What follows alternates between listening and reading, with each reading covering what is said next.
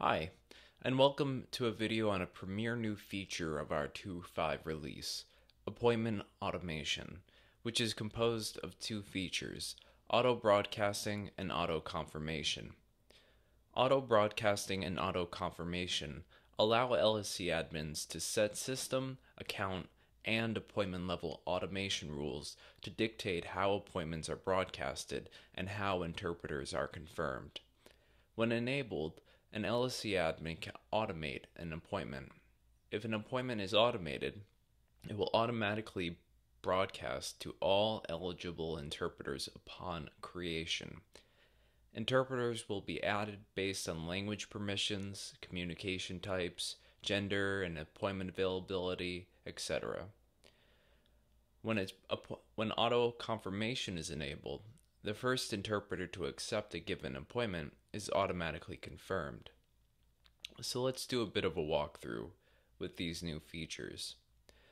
It's important to point out that by default, automation, which consists again of auto broadcasting and auto confirmation, is disabled by default. To enable or disable automation at the system level, you'll need to log into an LSC admin account, which I am here.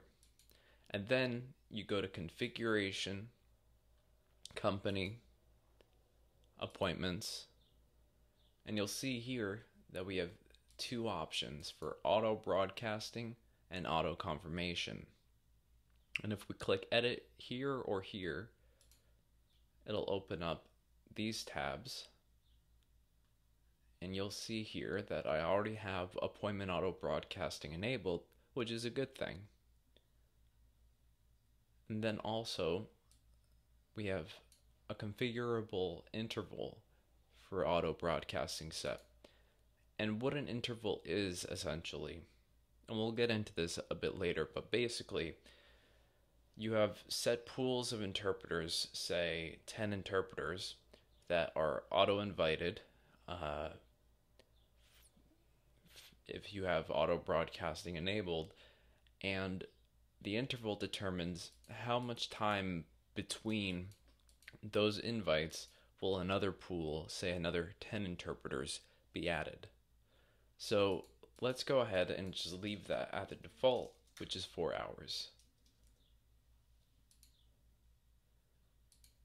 And auto confirmation is more simple. It's just enable or disable. Now with those enabled,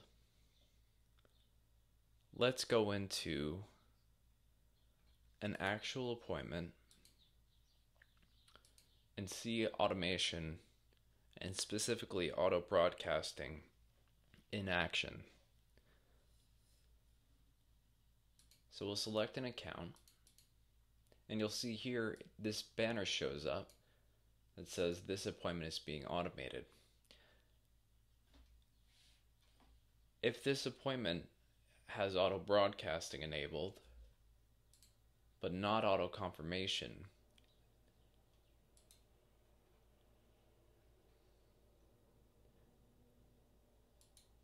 at the system level, it will show this appointment is being auto broadcasted. The banner will also show up later on, but we'll keep it like this for now. And you'll see here that that banner will show up, and if I disable both, it'll say this appointment is not being automated. If I say enable for auto confirmation, it'll reflect that there. Let's put both of those back to enabled, and we'll just fill out a usual appointment.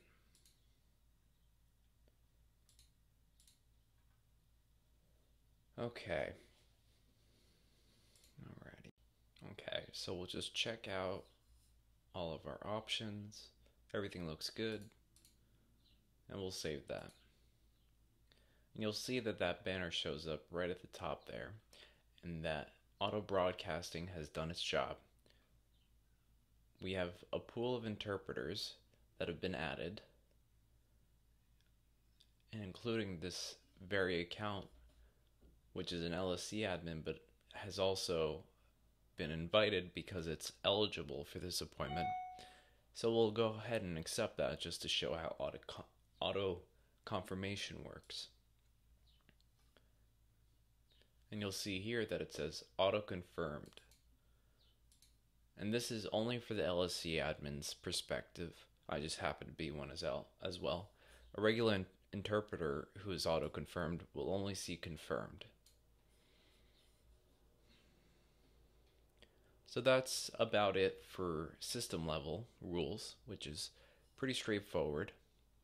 So let's go to the account level. And when you open up the account viewer, you'll see that we have a tab here that says appointments.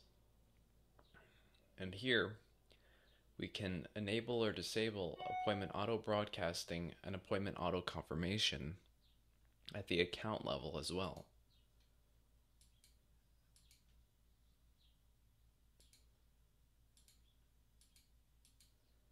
So if you have auto broadcasting and auto confirmation disabled at the system level, but enabled on a specific account level, then when you create an appointment for this account, it'll automatically go to being automated.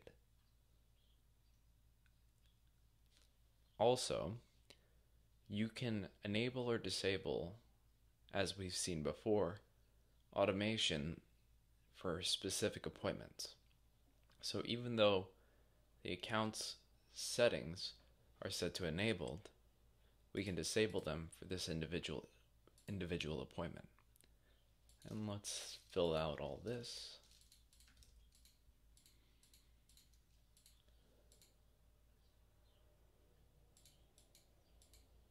Okay.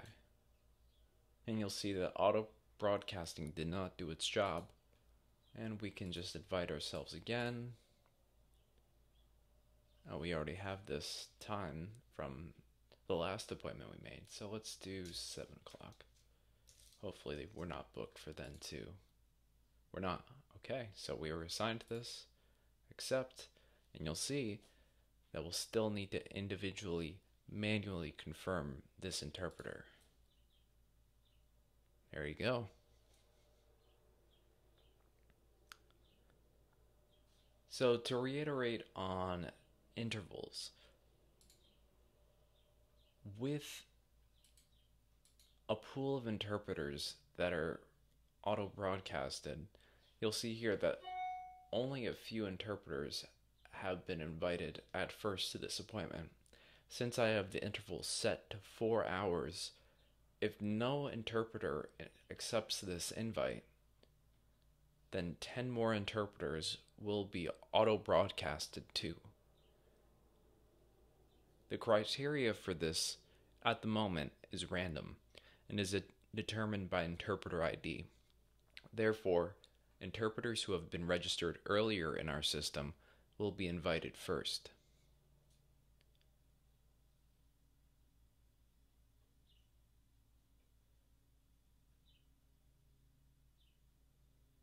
So let's go ahead and talk a bit about a few peripheral options for auto broadcasting. If a recurring appointment is created and auto broadcasting is on for it, the appointment will be auto broadcasted, but only for appointments with a start date within a week from now. So, if you have a daily recurrence, only appointments within a week from now will be auto broadcasted. So if you have any appointments with a start time over 7 days from now, whether it be a month or 7 days and 1 minute, it won't be auto broadcasted until it reaches that 7-day range. Another thing to note are 3 new icons that are now visible in the appointments module. Let's zoom in a bit on these appointments, and you'll see a horn icon and a checkbox. The horn stands for auto broadcasting, and the checkbox stands for auto confirmation. Basically, this appointment is being auto broadcasted and auto confirmed. and that goes for any appointment that has those options set. You'll see this one doesn't, and so no icon shows up. We also have a icon for recurrence, and we'll show that real quick.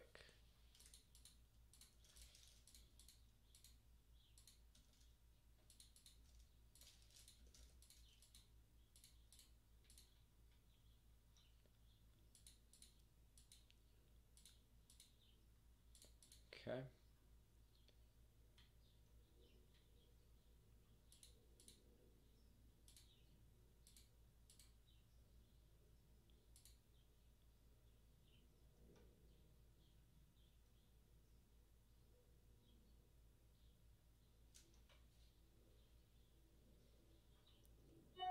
You can also search by these categories. You can search for auto broadcasting, whether it's enabled or disabled, same for auto confirmation, and you can also now search for recurrence or specify if it's a series or a single appointment.